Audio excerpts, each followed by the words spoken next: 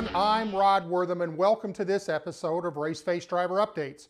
We had another busy week of racing with 8 drivers seeing action all over the country. So let's get right to the results.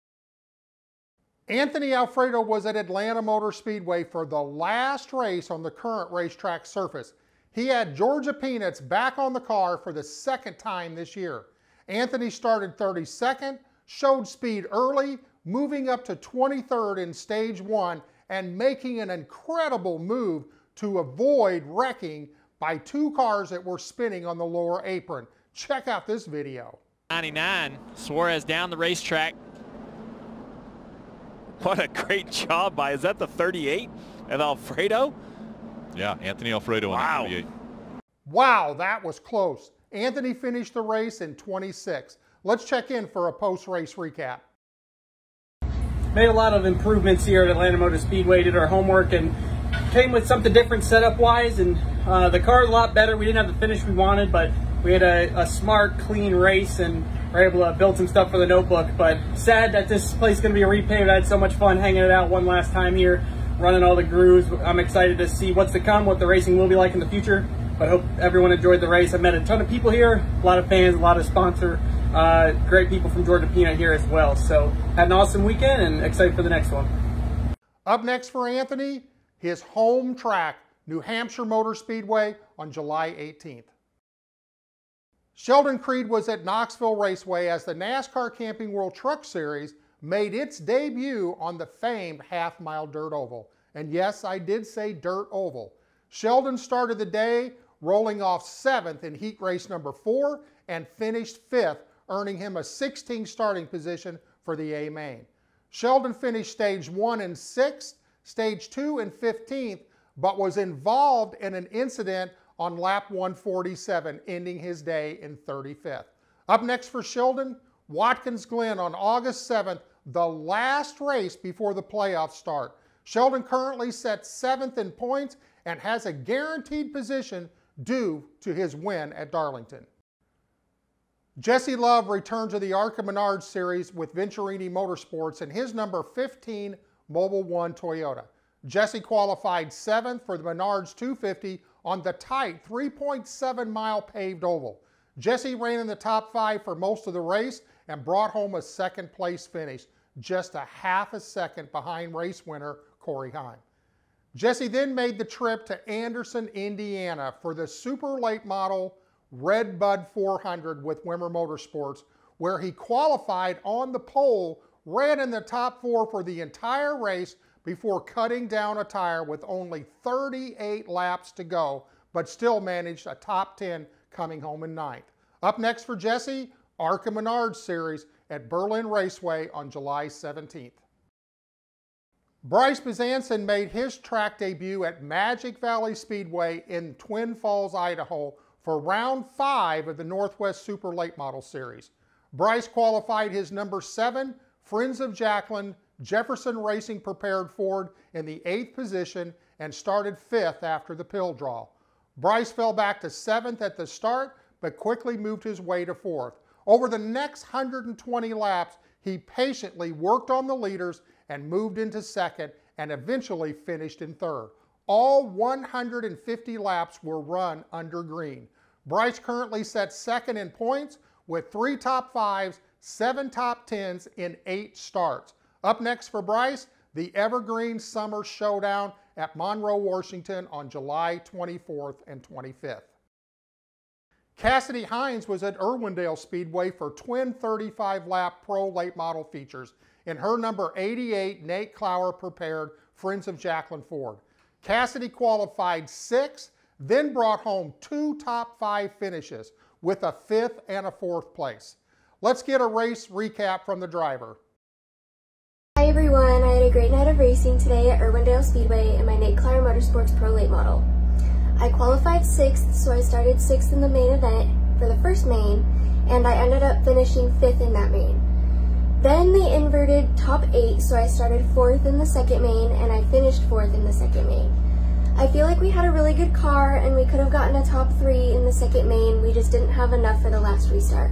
But I feel like we learned a lot, and I'm excited to come back again. Great job, Cassidy. This young lady is on a roll. Up next for Cassidy, Pro Trucks at Colorado National Speedway on July 17th, where she has 2 top 4 finishes in 2 starts. Grant Thompson took his number 21 Spec Late Model to Mobile International Speedway to compete in the Pro Late Model race. This was the first time the car was on the track, and he made the most of it by qualifying second and then raced his way to a second place finish in the 25-lap feature. Let's check with Grant and get his take on the weekend. What's going on, guys? Grant here. So I'm going to talk about this last Saturday night at Mobile International Speedway in the Pro Late Model division. Now, before I talk about how the race went, I'm just going to give you guys just some insight on how the car was. So first off, you know, you heard me say Pro Late Model. That's a 604, and we actually had 2 late models in our shop, but they were 602s, you know, from the junior late model deal that we were, you know, trying to get worked on. But, you know, me and my dad had a cool idea, you know, let's change the carburetor and see how we do. So we got to work on the cars, and, you know, like I said, 602, spec shocks, 8-inch treaded tires, American Racers. And we went out there, and we were, like, 3rd in practice, and I was shocked at how fast we were compared to, you know, 604s with 10-inch slick tires and, you know, bump stops and everything. And I was like, holy cow. Anyways, ended up qualifying second. That was crazy. David Pritchett, one of my dad's really good buddies, he got the pole. And, you know, we took the green, kind of got single file. David, you know, he got the early lead, and we just kind of rode in second for most of the race. And it was really eventful. It was real crazy what happened. And we had a few cautions, but we ended up finishing second. I am so stoked and so shocked at how well we did with what we had to bring to the table. I mean, it was a really good car, you know what I mean? Like, it was, like I said, it was a 602, so we had, you know, we didn't have as much horsepower as everybody else in the 604s, but I can't thank everybody enough. I can't thank my dad, my mom, my whole family enough for coming out to watch me. Eddie Hollingsworth, Jason, Strong Noel Miles, just everybody that came out there to help us work on that car. It was so much fun. Just, we had so much momentum rolling through the corners, just trying to catch everybody, but I'll take a second place with what we had. I had a whole lot of fun, really good race. I can't wait to see what we can do with that car for the rest of the season. Who knows? We might bring it back and try to go win the thing. Who knows? We'll see. Thank you guys for listening. Up next for Grant, Tundra Super Late Model Series at Jefferson Speedway on July 17th. Caden Honeycutt pulled double duty over the weekend in his dirt late model. It was quite an eventful weekend, so let's check in with Caden for a post-race recap. Hey everybody, it's Caden Honeycutt here. Just give you guys a recap of the hard-fought, tough weekend that we had in the dirt late model. Went to Boyd on Friday, ended up finishing 5th in our heat race. It's not much to do with the track that we were able to race with. Started 12th in the B, ended up 3rd. Went to the A main, started 15th, and was up to lap 6 by lap 7 or so. And then it started overheating pretty bad, so we decided to pull in and not take the chance on it. We got it all fixed up for Saturday. We went to Abilene Speedway.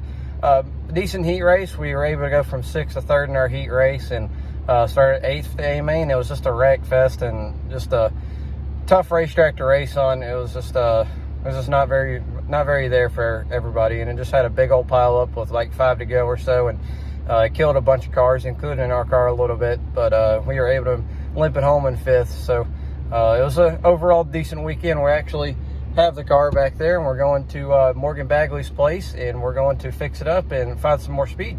See you guys next weekend. Up next for Caden, second round of the Virginia Triple Crown at Langley Speedway on July 23rd and 24th.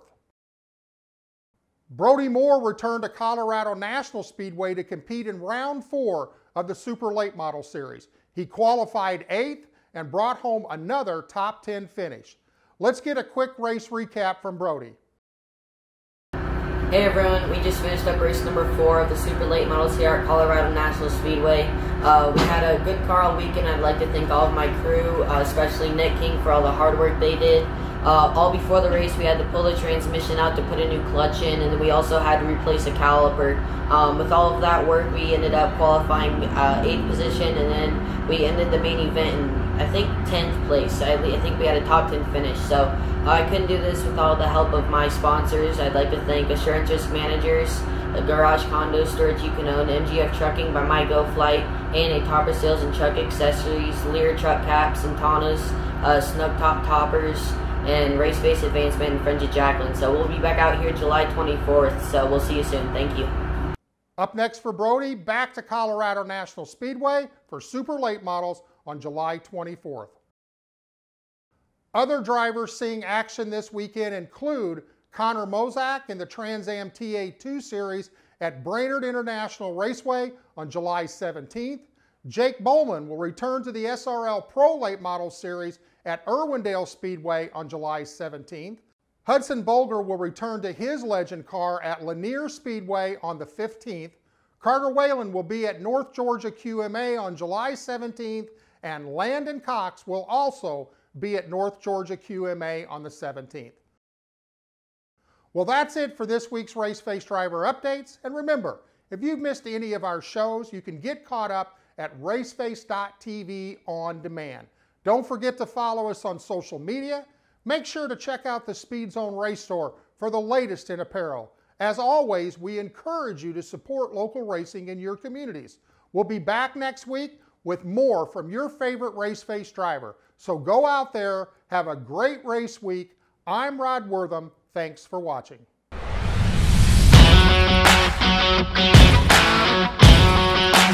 Thank you.